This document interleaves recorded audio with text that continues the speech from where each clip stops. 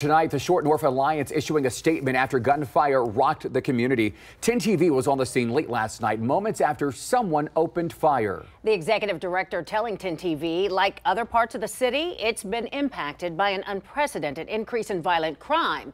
Betsy Pandora adds, quote, "Through our recent efforts, we have seen an overall reduction in violent incidents in the Short North community over the past 2 months. Last night's gunfire happened near High Street on East 3rd Avenue, as you can see on this map.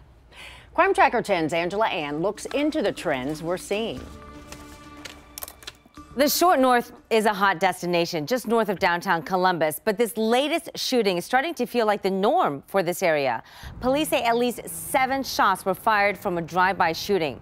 One person was hurt by the shattered glass when a bullet hit a car window.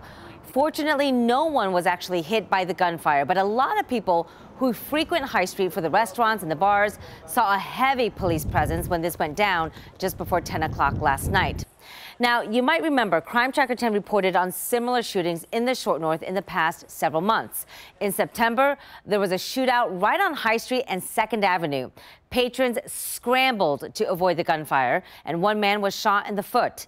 There was another shooting this summer that injured 4 people in the same area.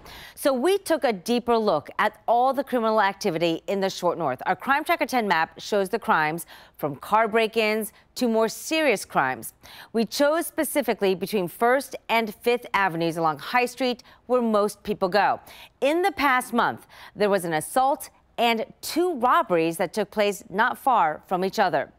So you can see this map for yourself right now. Just go to this website, 10tv.com/CrimeTracker10.